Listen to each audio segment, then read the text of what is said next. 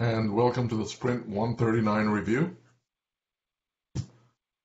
As usual, the speaker lineup is me giving the overview, Harpreet giving updating us on the UI, Adam on the providers, Jovi on the platform, and Alberto on the API. So this sprint, we had a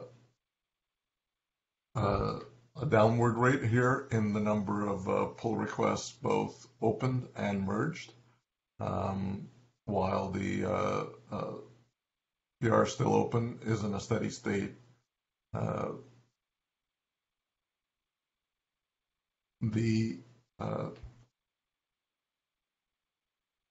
In terms of bugs versus enhancements, we're at about a 50-50 clip here as we're stabilizing Yansa.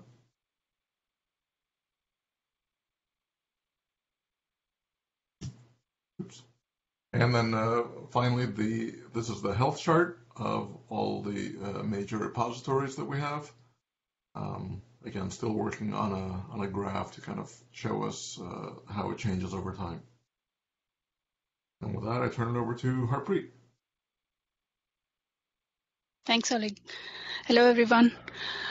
Total of 41 UI PRs were merged this sprint. Out of that, 13 were bug fixes and 11 enhancements, a bunch of cleanup PRs. Some of the main bug and enhancements are highlighted here. So next slide, please. Changes were made to direct links in chargeback area to simplify the direct links that were added in previous sprints. Latest PRs changed those links to use standard Rails routes for add, edit, delete kind of features and simplified some of them. There are some examples below to go over. So next slide, please. On the catalog item editor, tenants tree was updated to support partial and full selection of child nodes in the tree. Previously, user had to click on each node to select them individually, which was an issue if you had a lot of tenants in the tree. So that was fixed. And next slide. On the new navigation menu bar, users' initials were replaced with the user avatar icon, and group icon color was updated for better visibility. You can see the before and after screenshots here. Next slide, please. Validation on Ansible repository form was updated to allow file protocol URLs with 3 slashes. Before and after screenshots are provided here to show different types of validations and related error messages. And that is all I have for the UI. All right, so for providers, it was mostly just bug fixes this sprint. On the Amazon side, Dan added a link between a cloud network and a router. Before you could just get from routers to networks through something else, but now we have a direct link between the two, which is nice. And we also added the new Milan EU South region on Amazon. For Azure, we changed the value of what UID EMS was to be the Azure VM ID attribute.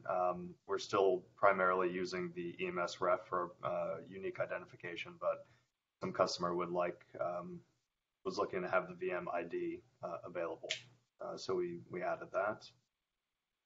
Google, we fixed instance provisioning for a while, ever since they added the network tier property of a network, which was a required attribute. When you provisioned a Google instance, it wasn't getting an external IP address automatically assigned. So we had to select a network tier automatically so that it would get automatically assigned. Next slide.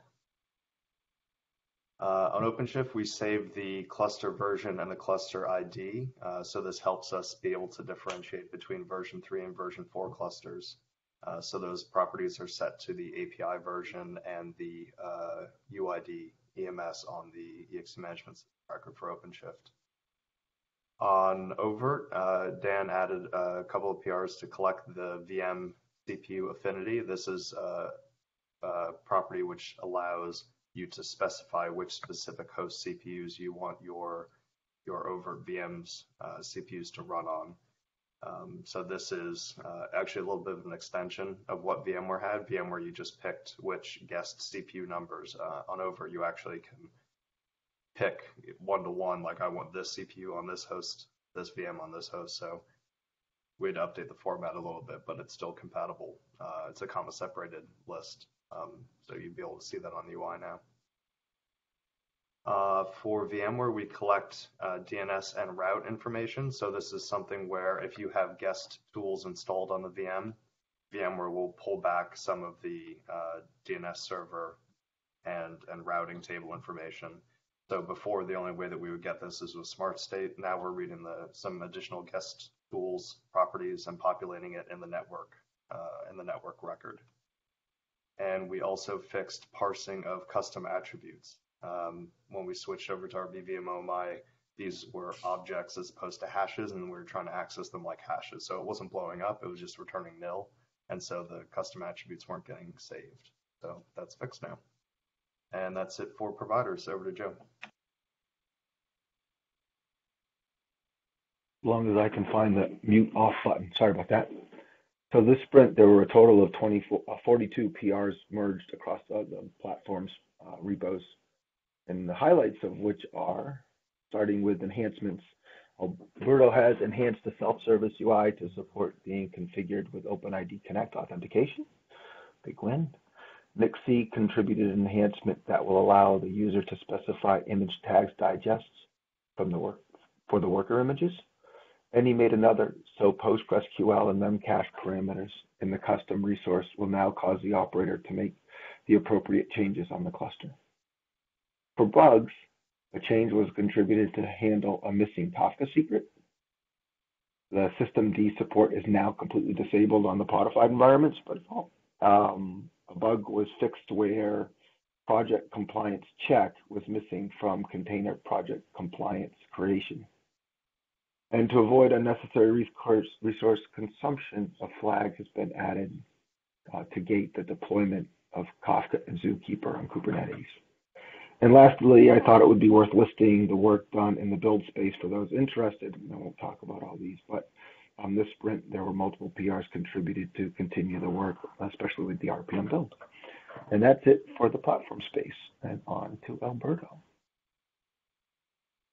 Thanks, Joe. So for the API, we had a couple of enhancements that came in. One by Yuri, where we've enhanced the messages that come back when we assign tags to resources. Here you can see in bold. So beyond the failure message, you actually get the reason why. So it's kind of helpful with that. Next slide.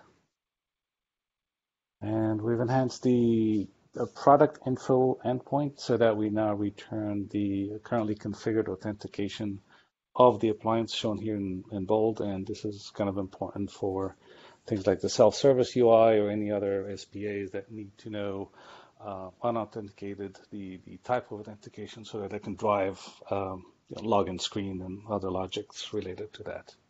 And that's it for the APIs. Next slide. All righty. And that brings us to a close of the Sprint 139 review. Thank you to all the presenters, and thank you to all the contributors and the rest of the community for making this happen. And we'll see you in 2 weeks on the 8th of July.